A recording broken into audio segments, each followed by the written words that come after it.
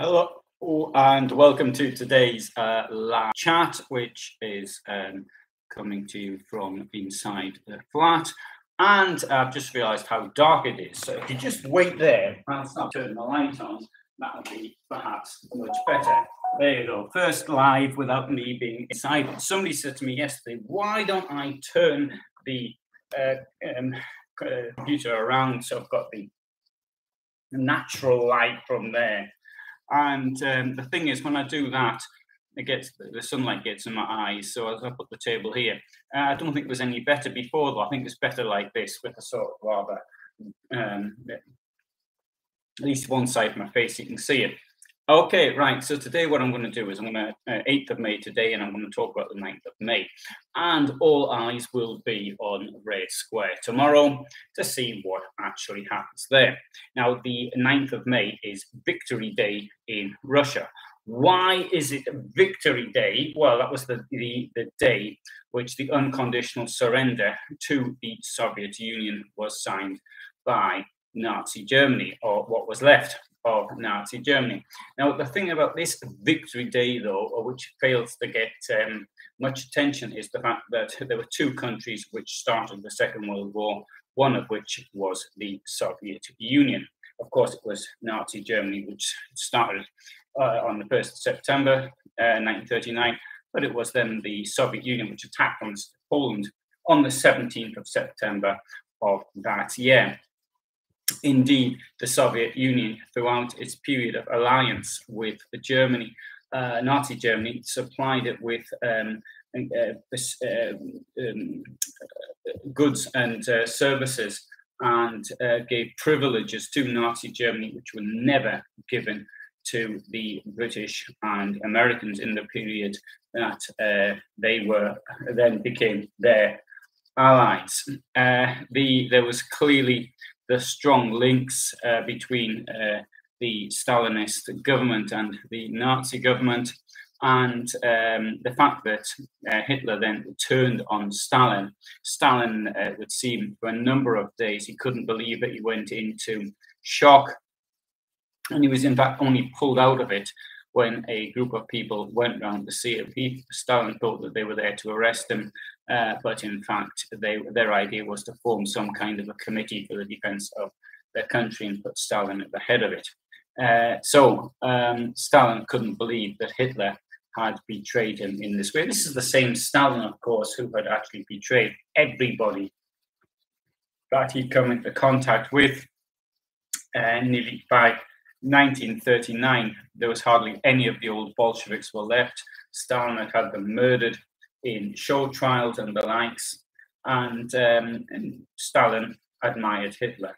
He used Hitler, the period of alliance with Hitler, to attack 6 countries, and so he took half of Poland, all of Lithuania, all of Estonia, all of Latvia, 10% of Finland. He intended to take the whole lot, and a very large chunk of Romania.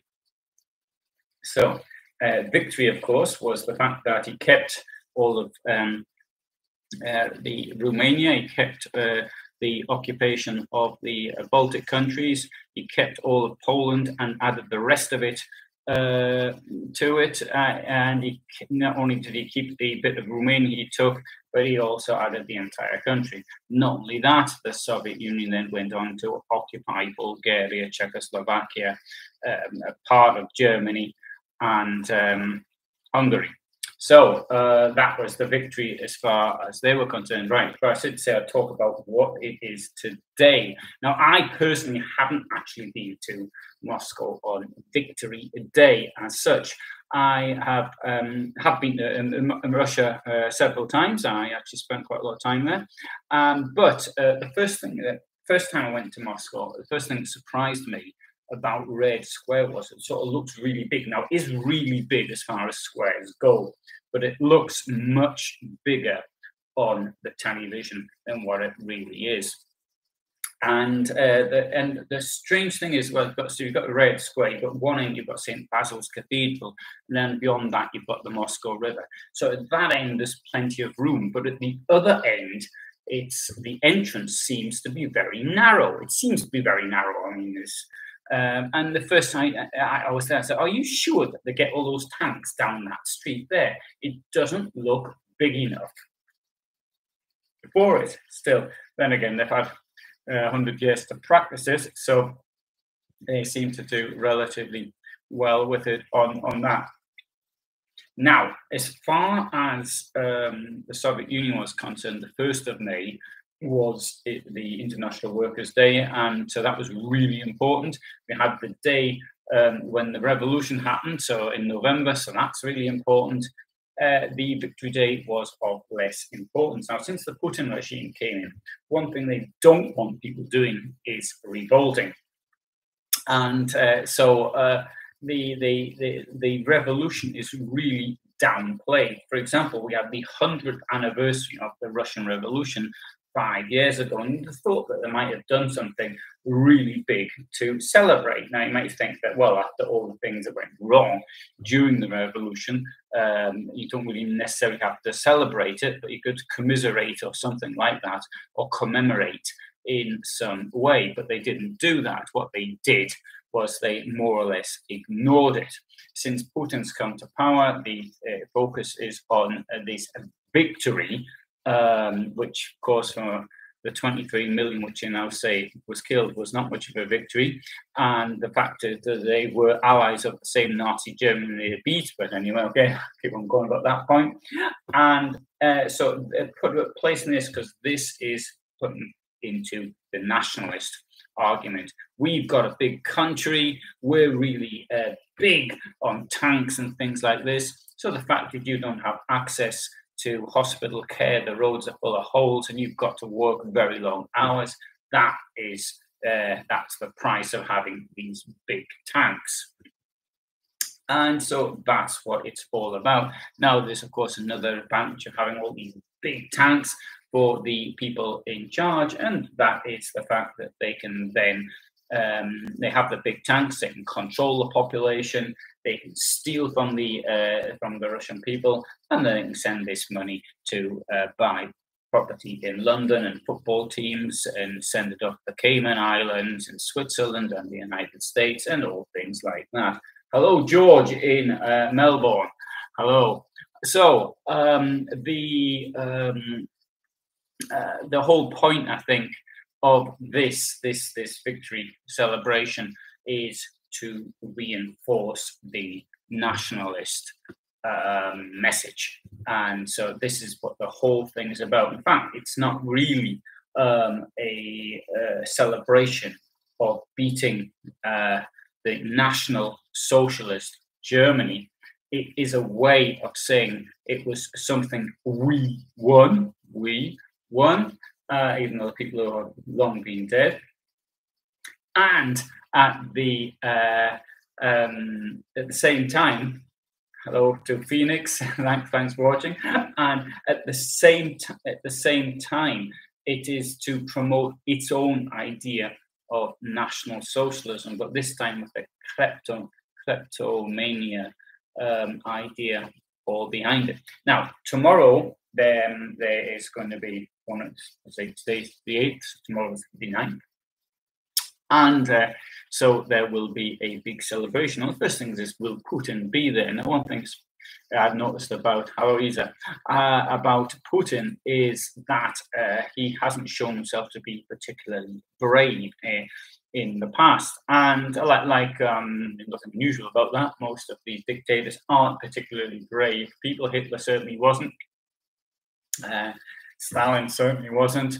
And but I've got a feeling he mightn't even turn up for it. Now, of course, security is going to be really, really strong. But I mean, Putin hasn't presented himself in public since this war of aggression against Ukraine started. So he is presenting himself as a target, a rather juicy one at that. And thanks, George, for being interested. And so I'm sure that security would be really tough and all the rest of it. But if somebody does want to have a go at him, then I'm sure this will have been thought out. And this is one reason why I suspect he might send somebody there in his place. Now, he's got a couple of other reasons for doing so. Hello, Andrew. If he's not there, that gives him an excuse not to come up with a speech. So he's going to have to announce something. I think. I mean, and it's not good enough to say happy half birthday to me, because it would be my half birthday, so halfway. That wouldn't be sufficient. He's going to have to come up with something. And now there are other people, such as the former U.S. president, who would have thought of some spin that he actually won or was winning this war. But I can't honestly see what Putin can do. Now, there's been a lot of talk about would he declare war. Now, in fact, there is a war, so let's not pretend there isn't one. It is a war. Even if I were in Russia right now, I could get 15 years imprisonment for saying this. If he declared war, then the first thing that this would do is that he could no longer put people away for 15 years for saying that there was war on. The second thing is this would allow him to mass mobilize the population, and one point would be that there could be massive conscription. At the moment, Russian troops are actually outnumbered. But, and this is the important thing with military things, the important thing is concentration. And when I say outnumbered, if you include the Ukrainian territorial forces, which are spread throughout the country. So if you go there, the people who are stopping you are probably Ukrainian territorial. Stopping, I mean, they do searches all the time. So, I mean, they do document checks. Sometimes they're quite nice, at other times they're a bit nasty. But so these are mainly territorial pieces. This advert to the territorial service all over the place, and people are joining up. Just about everybody I met was in the territorials. So, sorry, men, also some women as well. And I can't say I did it. It's not a huge amount of people I spoke to, but I mean, of those I did speak to, this was the situation. So I don't really know, with no insult intended, of course, but I don't know if we can call these territorials as being sort of trained soldiers. But if we include them, then the Ukrainians outnumber the Russians. Now, on a population scale, the population of Ukraine is approximately 3.5 times less than the population of Russia, so somewhere around that. 160 million Russians, as I recall, and about 44 million, 45 million Ukrainians. Of course, many of the Ukrainians have now, about 11 million of them have been displaced, so then that would obviously be a lower amount. Anyway, so if this happened, the problem with this is that then you would have a situation. Now imagine it. Now I'm at the age now of having somebody who would a son of military age. What would I do? There's absolutely no way I want my son going off to fight, and at all. And I'm ex-army, so I think what a lot of people are trying to do is trying to get their kids out. Now, there's still ways out of Russia. You can get a train to Finland. You can go to Georgia. You can go to Uzbekistan or Kazakhstan. You drive over the border. Although it's a long way to get there. So there's plenty of ways of getting out. And this was what I think would happen during the Vietnam War. Of course, we had many people go off to Canada. I knew people who went to Canada. Sorry, I wasn't among them during the Vietnam War. Point about it, they told me later they went to Canada, and this would be a huge embarrassment. And not only that, if they start doing things like mass mobilization, this has economic effects. That means to say that, for example, if you're engineer or driver or the person who services your car has got to go off to fight, then these people are not actually producing for the economy, and that has a knock-on effect. Now, it's, for example, in Ukraine right now, this is going to have a major effect on the economic standing of the country. Now, as I saw things, it seemed relatively normal in Ukraine. I didn't see shortages or anything like that. But then again, I didn't have to get my car fixed. I didn't have to or anything like that. So I really I can't see. They seem to keep the logistics bits, and the shops are open, and the stuff they sell in the shops was there, and the food was there. So that it seems to me to be that working, but I think it will become a problem. George asks, "What's the best way to resolve this problem?" Well, this is the problem, is to actually try and put yourself into the mind. The way to resolve this problem, there's only one way as far as the West is concerned, and that is to ensure Ukrainian victory. There's no other way. But let's put it from the opposing point of view. Let's do a chess move now. When you play chess, you always think what the other person's going to do and what you're going to do. And then you try and counter the moves accordingly. What can Putin do? Hello, Otto. What can he do? As far as the situation is now, he's a dictator. He promotes himself as a strong man, so that's why he poses without a shirt on, bareback riding and going into the Black Sea and pulling out Greek amphorae and all the rest of it.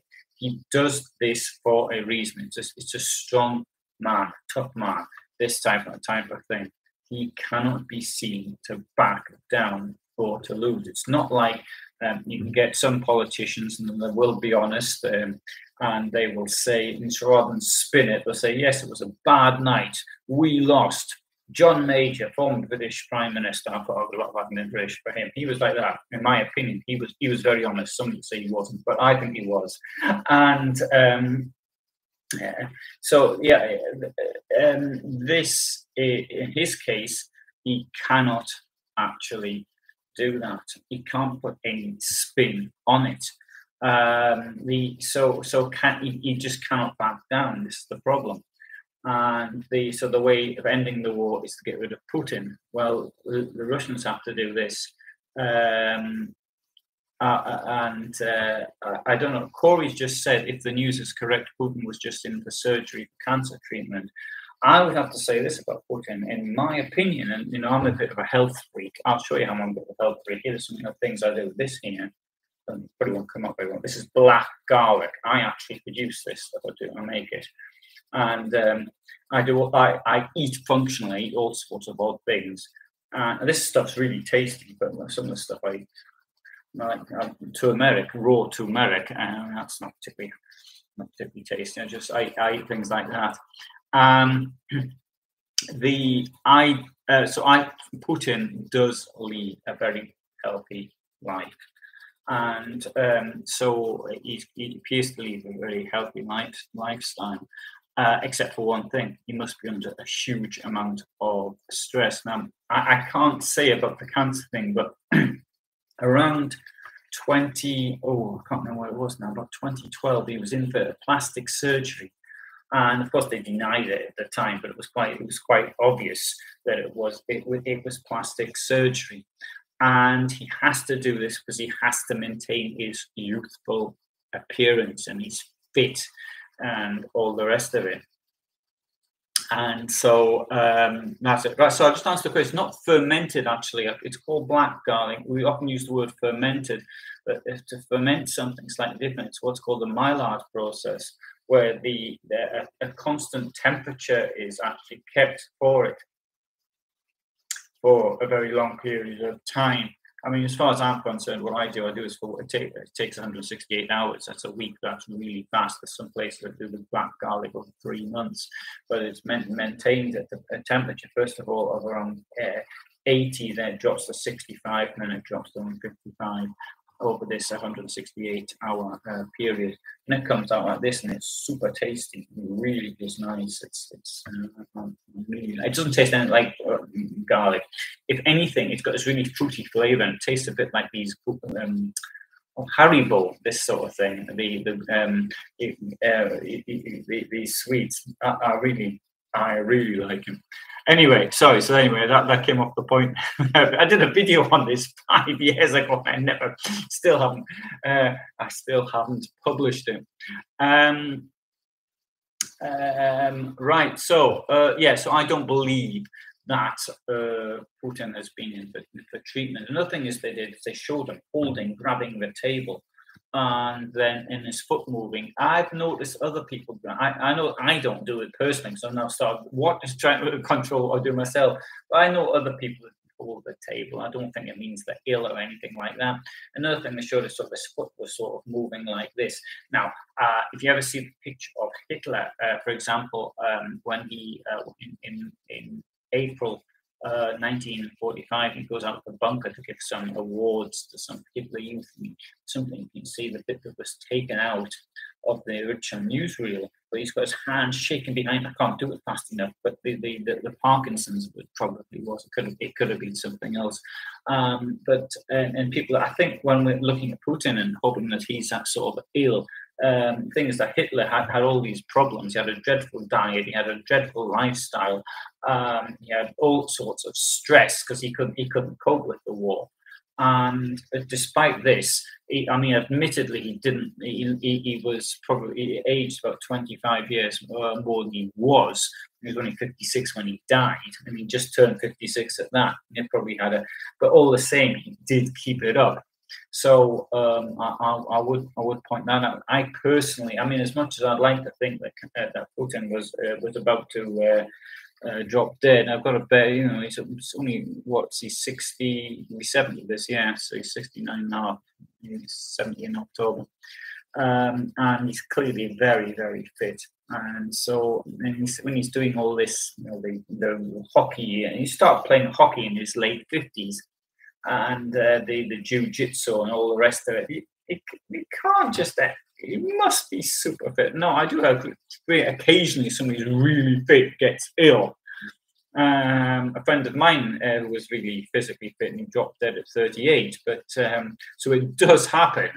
But I wouldn't be lying that. Now, if Putin died, would this mean the end of the conflict? Depends who succeeded him. But possibly, I think we could hope. It's like when the July the 20th, 1944, when Hitler was, if the bomb had worked, would it have stopped the war? Possibly, it might have done. Depends who actually took over from him. If the plotters had taken over, if it had been Stauffenberg and all the rest of the others, then the war probably would have come to an end within a week. I would have imagined anyway. So Andrew writes that there's a lot of young educated Russian people leaving Russia to avoid possible conscription. Now, this week actually I got a message from somebody in Russia, and I tried to word it in such a way, my response, without actually saying it, so that the person would understand what I meant. And certainly, I really feel is that we've welcomed all these Ukrainian people, but surely we can also help some of these Russian people as well who want to leave. And particularly as the young, the Ukrainian people are generally not as economically productive, let's say, as the Russians would be.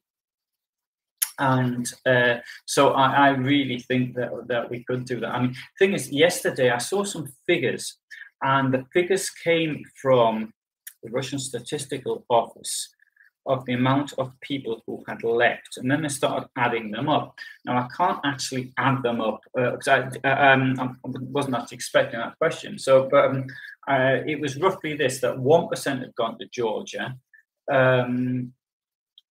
It was almost exactly 1%. There was other countries, but the big ones. Lots of people have gone to Estonia and Latvia.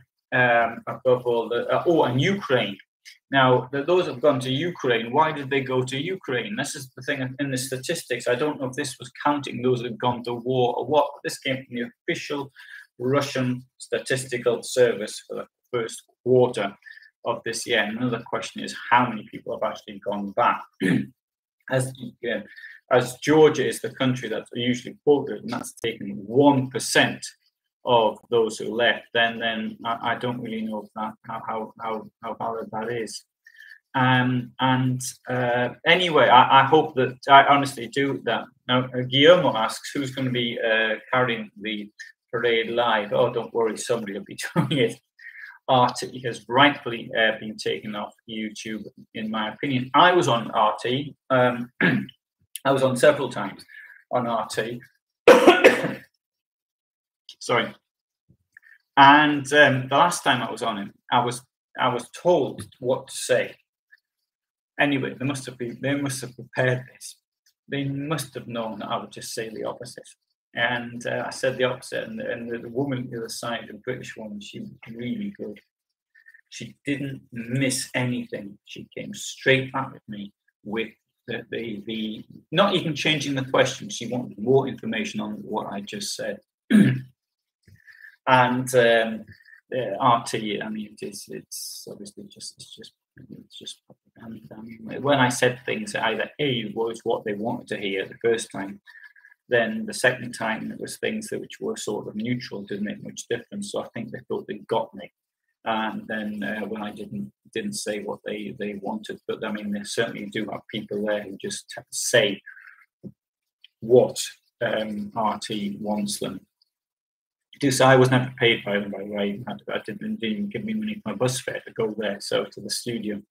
So I had to pay for everything. And anyway, so Otto's been reading about Russians who are using VPN connections to get the real news about Ukraine. Wonder when Vlad is escorted out of power. I hope soon. Yeah, I hope he's going to be escorted out of power soon as well. The thing with VPN connections is, I mean, I had problems using a VPN. So I mean, how other people who are, I would say that on the level of tech savviness, I'm somewhere in the upper half, let's say. And I had all sorts of problems using it. So those are people who are less tech savvy. Yeah, but I mean, I'm sure those who know how to use it are doing well. Now, Otto also mentioned that Vlad has Parkinson's. As I said, no, I don't believe it myself. Anyway, so Guillermo says, why do people get off by making the war personal and insulting the president of Russia? Why? Does it make you feel good? Right, so why am I insulting the president of Russia? In what way am I insulting the president of Russia? I am not. I saw this thing on YouTube, not YouTube. It was on Facebook about there was a woman, this Nazi supporter in Sweden, and she was insulting a Ukrainian girl, and she was sort of making videos. Oh, you're disgusting. What, you know, appearing in such cheap clothes, and I bet your socks have got holes in them, things like this. And sort of this was it. I fail to see how I am insulting Putin. What have I ever said that insulted him on a personal basis? I haven't said anything. I've said how much I admire his physique and his health. Anyway. So Corey asks, who Putin can't leave Russia, who will take his place, and would he be tolerant? Yeah, I don't know. I mean, there's a number of people who could, but I'd rather not even guess, because the thing is this, it's not even clear. Because if we looked at other countries where there's this type of dictatorships, I mean, North Korea, I think as things stand at the moment, it's pretty clear who would be the next in line for the kingdom there. Or if we looked at China, then I think it's relatively clear. In the case of Russia, there's no clarity on this one whatsoever. But what I would suggest is, though, it's likely to be somebody from within. It's not going to be Musi Navalny or somebody like that becoming president. I mean, maybe we would if there were free elections. But the problem is this: there won't be free elections until such time as the current dictatorship can be overthrown. Then we're stuck with it. And maybe it's now time for Putin to start thinking about his legacy and who's going to follow him. When in the old days, when there were kings and queens, and many kings, they would start thinking about producing a son and an heir who they could train to take over when they died. Hello, Krish.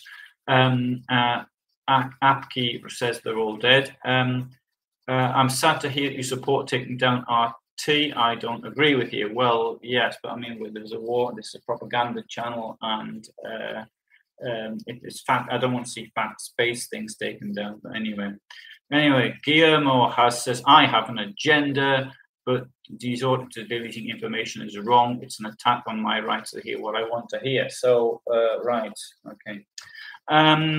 George writes, I know a lot of soldiers around the world, and they do not want to fight, and they're forced to fight.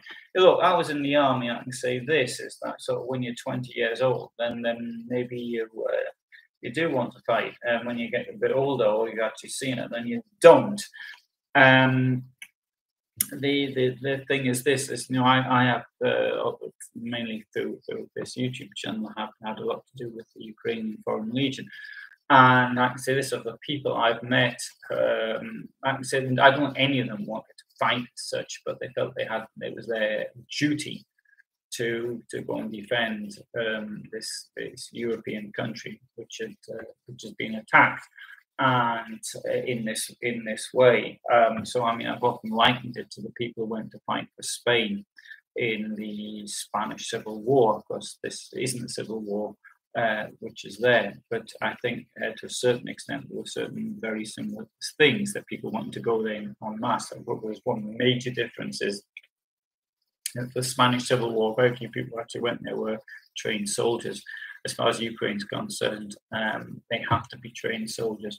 There'll be plenty of stuff there to do for those who want to help in other ways, but I think that's a lot of that's going to be after the war ends. But you can volunteer if you've got some skill.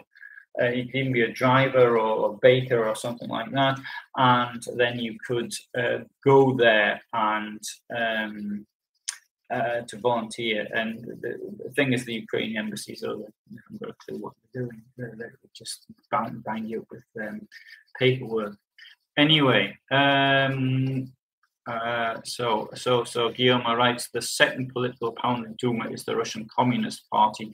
People are aware of that. Well, I think they are. I don't think there's anything. Well, there's two other political parties. There's what Russia Today calls the Lib Dems, which is a neo-Nazi party, the leader of which died last month. And there's the Communist Party. In fact, the thing is, all three of them are more or less the same thing.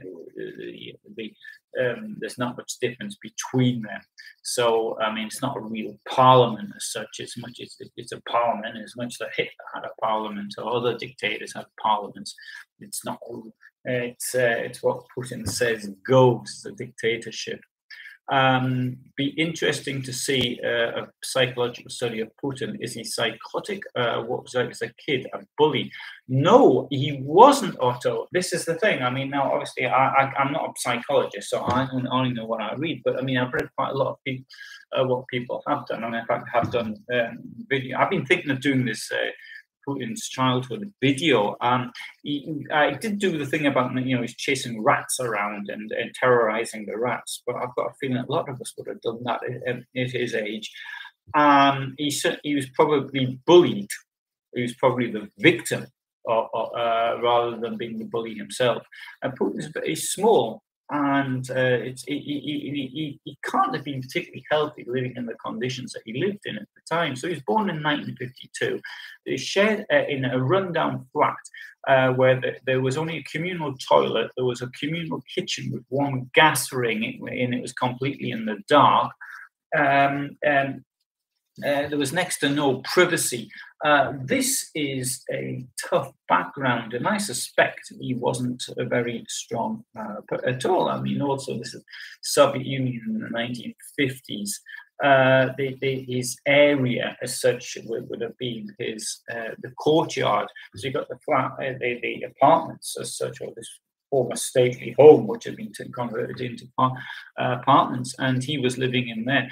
And he probably wasn't eating properly, unable to get decent food. So I suspect, and his parents were very poor. And so I suspect that he wasn't in very good condition at all. And I mean, his father was super, parents, both of them were super proud that he actually did went to university. And there's another thing is about when they mollycoddled him. This is quite clear, both the father and the mother. But there was an account of how he actually went out, as lots of us probably did, at the same age. He went out on a day on the town, sort of, and when he got back, his father gave him a right beating because he'd gone off into the town, out of the security of the courtyard. There, you can see the street he lived in. Today, there's a museum in the street, and it's really close to the church on the spilled blood, which to me is one of bang in the center of Petersburg. I mean, the thing is, I actually been in the street, and I didn't realize at the time though that was where it was from. I still suppose I'll actually be able to go something that again. Anyway, I'm sure though in 1943, I think it was, the first psychological profile was done of Hitler by what became the CIA.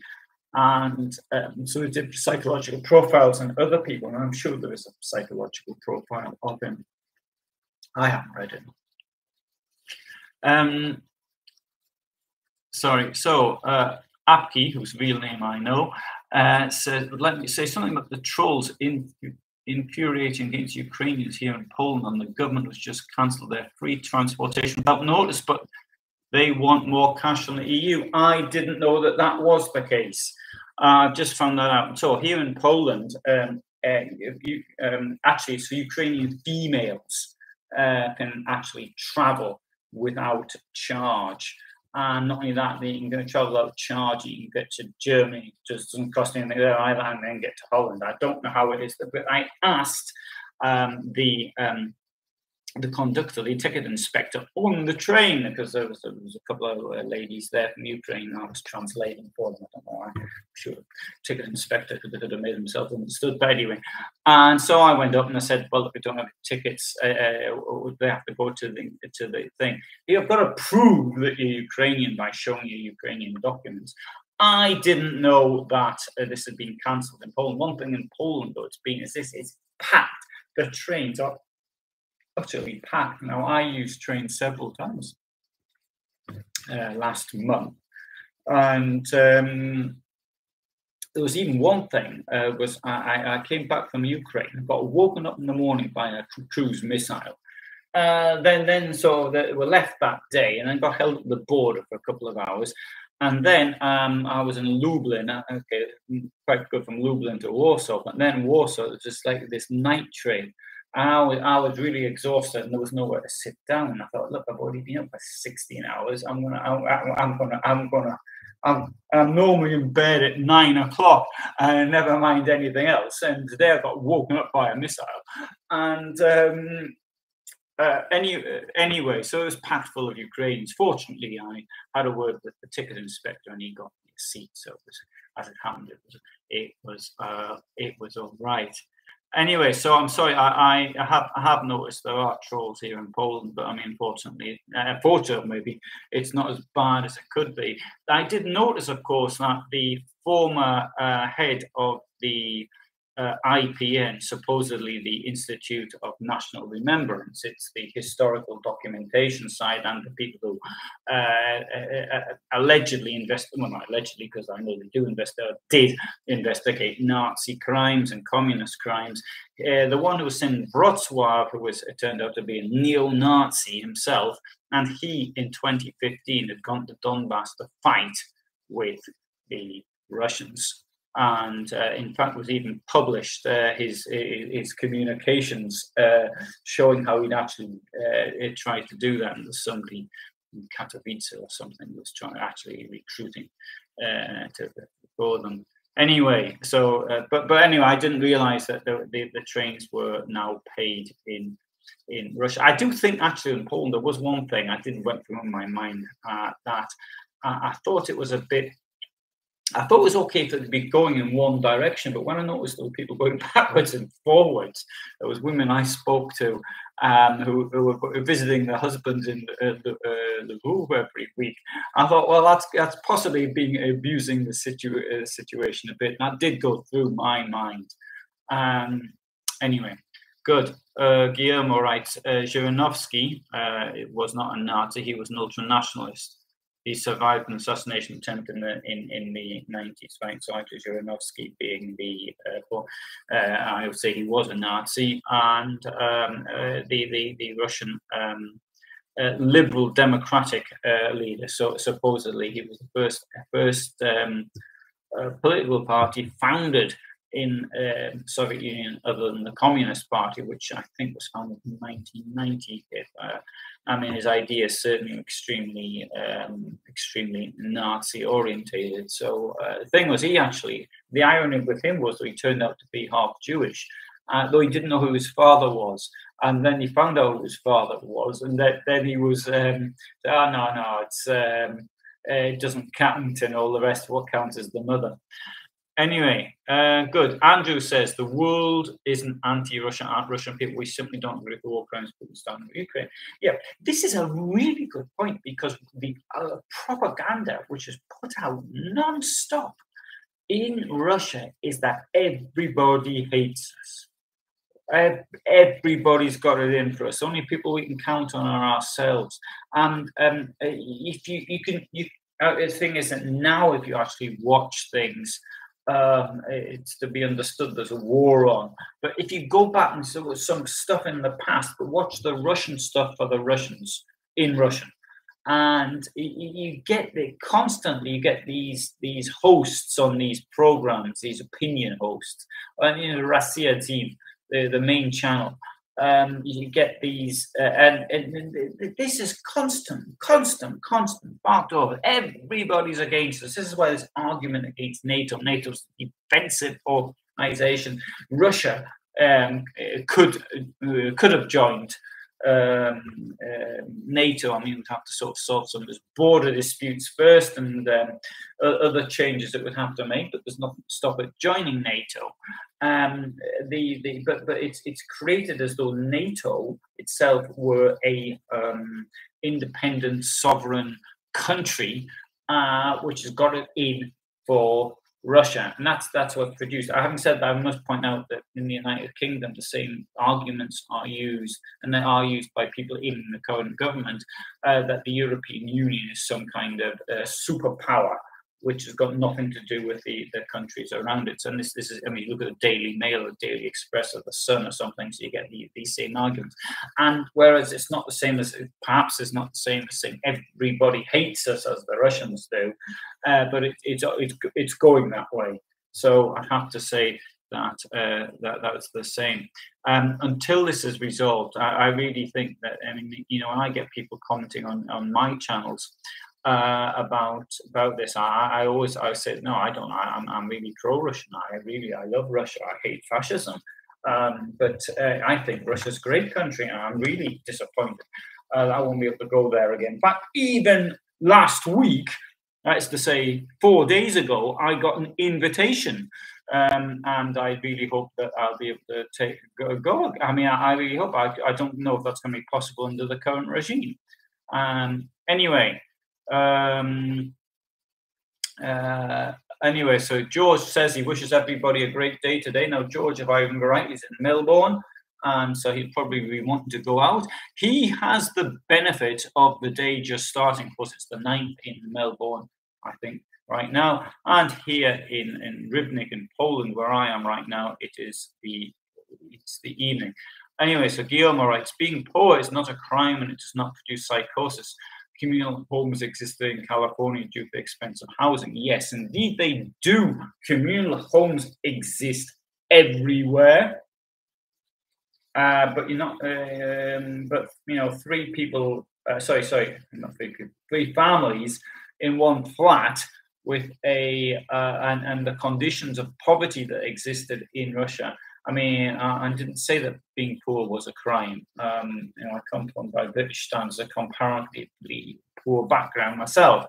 but comparatively, I said, not under a world circumstance. I come from a very wealthy background by world circumstance, but by British and comparatively poor background. Anyway, so Guillaume, I have to go. Nice talk. I followed you. Thanks for engaging with me. I end the war now. No more funding for Ukraine. We need that money here in the USA. Right. Guillermo, who is not from... oh, sorry, because I made the assumption Guillermo was from Spain. I don't know why I did that. But anyway, so he's from the United States. Aki, whose real name I know, writes, I hired 6 people here in my studio in Gdansk, and they didn't get anything from any of that help mentioned in the media. And I don't think we've got anything like an alternative reality on TV. Well, Aki, that depends on which television you're watching. But if you're watching the state television in Poland, you may as well just watch Russia Team or Fox News or something. It's great that you actually hired people, and I know people have really tried to hire Ukrainians. One thing I want to say, I know I've attacked McDonald's quite a lot in some of the stuff I've done, but on health and all the rest of it. But I think that McDonald's has really come up to the par. It closed, huge losses for the company for its closures in Russia and all this investment it done in the country. It has anybody who worked in McDonald's automatically in Ukraine has the right to work in McDonald's anywhere, as I understand it. So, there are. I might even go to McDonald's just to show some support. I won't be eating the food there, of course, but I might have a drink or something, some coffee or something. But anyway, it's great that you can employ 6 people in your company. That really, and I understand. Thing is, I would have to say, in Poland, what is good in Poland is that people, they arrive and they do get a social security number immediately. So it's written all over the railway stations, so you can get that. Anyway, so good evening to Iron Claw. And Philip writes, we need to keep funding Ukraine. If not, then Putin will just keep on invading other countries until he gets to us. Yeah, this is how I see it. Unfortunately, what we know from history is that appeasement doesn't work. And I saw some good quote, which somebody said it was said by Winston Churchill, but I think he made it up, but it's a really good quote. It's this: appeasement is like feeding crocodiles, hoping that you're going to be the last one the crocodile eats. And yeah, it doesn't work. This is the problem. It just doesn't work. And I've got to say this, in my own opinion, is if there were a referendum in Crimea, which was fair, or Donetsk, or Lugansk, or Kherson, which was fair, and people voted to become Russian, I wouldn't have a problem with that. None at all. None whatsoever. Now we can see there's maybe referendums on.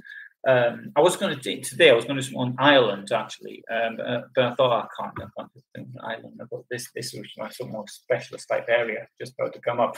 But if people in Northern Ireland vote to become part of the Republic of Ireland, or Scotland becomes, I don't have a problem with that whatsoever, as long as the referendum are fair. I have no problem with them. And so the thing is, this is what Putin's doing. These are invasions. I must admit, I actually I blame Georgia for the 2008 war. Now I've sort of got a bit closer, done more into it. I now blame Russia for it. I don't think Georgia had a great deal. I think maybe it could have been more passive, but then again, as we know, being passive doesn't. And one of the things is the more that the more that people say, oh, we mustn't provoke him, mustn't provoke Hitler, mustn't provoke Putin, the more you make it likely that provocation. But what Putin respects is force. And so, if you sort of turn up, if you're the leader of the United States, for example, and you turned up without a shirt on and then told him there and then that if he wants a fight, he's going to get one, Putin would understand that. And he might back down. In fact, he would back down unless he thought he was going to win. And okay, and Anika agrees. Hello, Anika. Anika's the picture with the cat, and Otto's been watching Democracy Now, and they have a video on the concern that USA may be pushing into the war or possibly making it worse. I hope not. Yeah, actually, I've noticed on a few left-leaning channels such as Democracy. I haven't seen this in Democracy Now. I haven't watched Democracy Now in the past, but I didn't know this. But there's something in the UK called, sorry, it's on YouTube, there's a British channel called Novara Media, and they also promote this idea, have been promoting sort of anti-Ukrainian things as well, which I really, think, okay, Putin's bad, but Ukraine's not much better, so to speak. And anyway, we'll see. So Otto says that Putin's going to make a speech tomorrow. Well, we'll see. And that Khrushchev pushed for a huge housing program late 50s designers to building housing complexes with community centres and stores down the street, 70 million units, and that was socialism. Yeah. I worked as a developer actually as well. I think I did.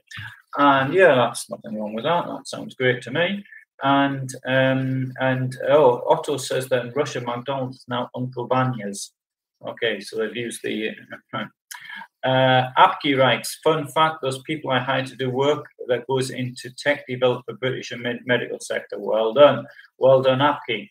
I'll have to write to you, see if I can help you out in your business. Actually, might be some contact to have. Susan writes, Philip, you're ignorant or CIA. Iron writes, some good news for me. After waiting 5 weeks here in Ukraine, they finally have a spot for me with a medical crew. Right, so now, sorry, this has come back to me. Iron is in Kiev, I believe, and so he's been hanging around. Waiting. Now, this is what happens. Something people go there and they end up hanging around, waiting to be called up to do things. So this is sort of part of the reasons I'm Poland right now rather than being in Ukraine. But I know people have been there since February, right? And they're still hanging around in apartments. And so yeah, this is people are just not being used. Okay, so Isa says good night all. We'll see the rest later. Thank you, Alan. Isa is in Japan, and yeah, that was great food there. Annie says, hello, Alan, and nice, Lisa. And okay, Otto writes, getting worse for Putin. So how many losses? Another ship like the Moscow Sanko, heavily damaged like the Markiv. Markorov, forget the name. Yeah, just a minute. What's the name of that ship? Somebody write it down. It was the Admiral. The Admiral, he was killed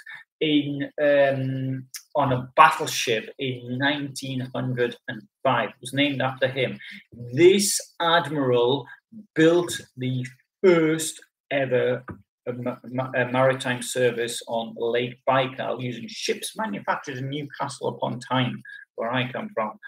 So what's his name? Markov or something like that. He was a polar explorer. Still can't remember his name. Anyway, we'll come back. Anyway, so hello, Silvertone in Los Angeles. Great place there. Hugh writes, Biden is going to get us irradiated. Well, he will do if he appeases Putin.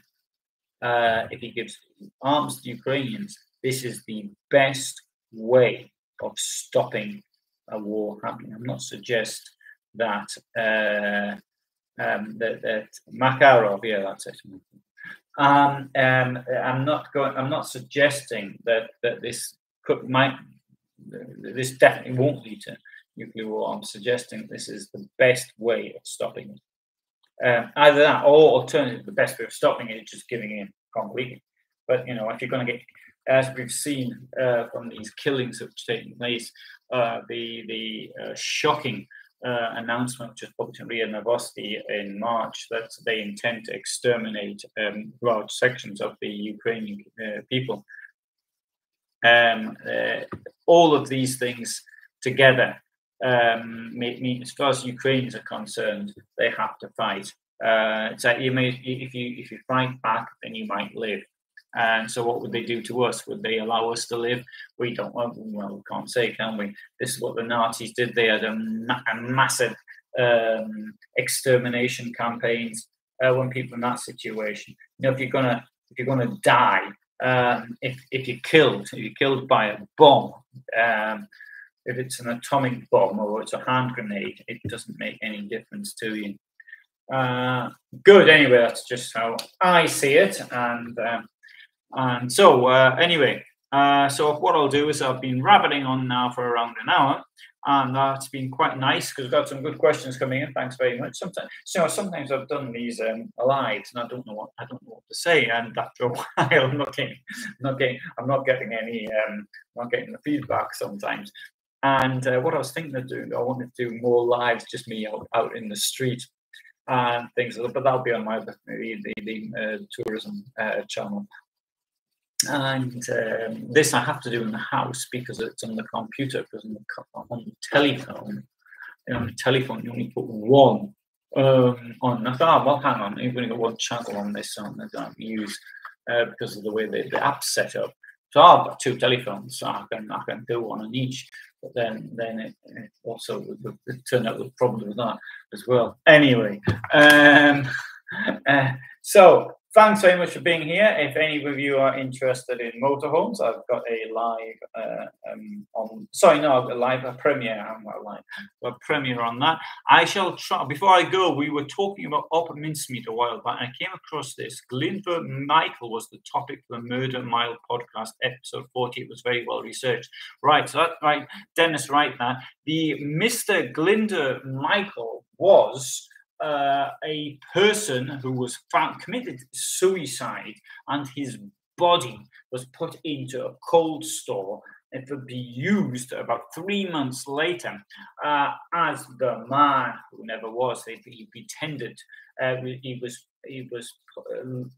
taken by submarine and put somewhere where Spanish fishermen would find him off the coast of Costa del Sol in Murcia or Malaga.